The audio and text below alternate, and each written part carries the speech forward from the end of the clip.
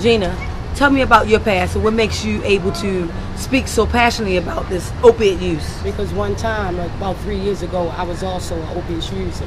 But what I found out is that as I woke up every morning, my body was hurting more than the pain that was already in there from the procedure that I had done. It was coming from the pills, and I knew that. What did I do? I stopped using. I came up off of it. What was your fuel to make you stop using? How did you get off of the drugs? I prayed, one, because God is the source and the strength of my life, and I know what He has done for me. I prayed and I asked them to take this yearning away from me so that I would not have to be codependent on their substance. And then when I looked at the people out on the street, they gave me more hope and strength than a seed in the ground that you can't even see that's going to blossom into a flower. Back to those plants, those seeds, those flowers, they're killing our people. And Does this happen to you? Say our people. Is it only this color? Oh, absolutely not. Oh, absolutely not. It's not just this thing don't have no race, have no color, don't have no name, no age, no agenda. Okay. It's affecting all people. So it's happening to our mankind. Our mankind. Thank you so much. We're gonna go to one. Real quick. You know what's really interesting is that at the clinic up in the east side, is that the only thing hustling and bustling. It's not industry. It's not jobs. It's the damn clinic. It's the clinic. Right. That's right. Yeah. Selling the pills back. He's clinic. He's doctors. She's on pain management right now. So we're gonna get to you. And Wanda, so tell us your story. Do you think Baltimore, and maybe not even just Baltimore, but do you think everyone in America is experiencing a crisis when it comes to opioid? Is it affecting everyone? Yes, it is. It's affecting the ones that's prescribed it, and it's affecting the ones that's not getting them prescription form. But even if you're not getting them, say for instance, me for the first time getting them, I can go to this parking lot. There's a supermarket, and I can go up to this certain car and give this man $350 and actually buy that strip. But for me, I ain't got to do that because I'm in pain management as I speak. Okay. And I take them, but I don't take them as prescribed because it seems like the way the doctor is trying to get us to take them, it becomes addictive. So I find my own method. I have arthritis throughout my body. There's no cure for that among torn ligaments and nerve damage. So yes, I take them to relieve my pain, but not as prescribed. But the way they want me to take them, if I take them like that, yeah, I'll be one of them running around here like a chicken with my head cut off. But thank God that I ain't got to do it like that.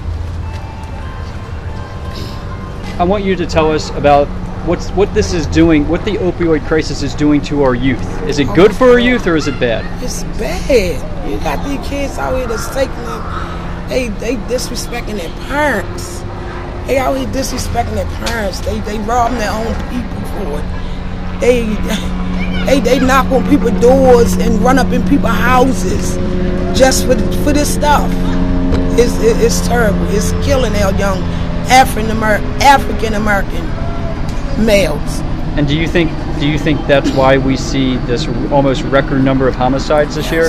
Is because of the opioid crisis? That's exactly where it comes from. It has a lot to do with it. Exactly. And it's crazy because Trump, he's sitting there wanting to fight with these people across seas and trying to start nuclear war when he should put a crisis on these opiates. Well, he actually just did that. It's like he actually just said that. But you're right. It's ridiculous. Yeah, it took him all this time though. Yeah. Look how many people died from decades. It. Even babies. Yeah. Babies getting a hold of this stuff. A young lady came in our church this morning, prime example, and she had an infant. And just so happened this infant was born a preemie. And the mom was an opiate addict.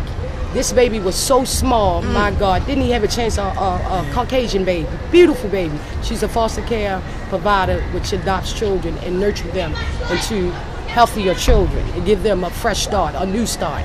And when she brought that baby in there, the baby looked like a doll baby. It was so small, and the baby was born 2 weeks ago.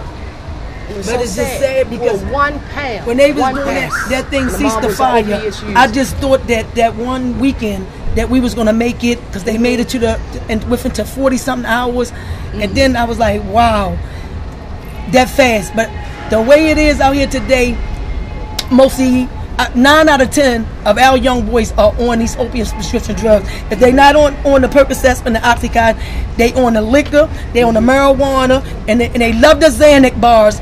They love the Xanax bars Molly's, because the Xanax and Molly's, they take everything. Oh, and they take crushing know them up, the lean- sniffing you know them. what Yeah, lean and is? fentanyl. You know what lean is?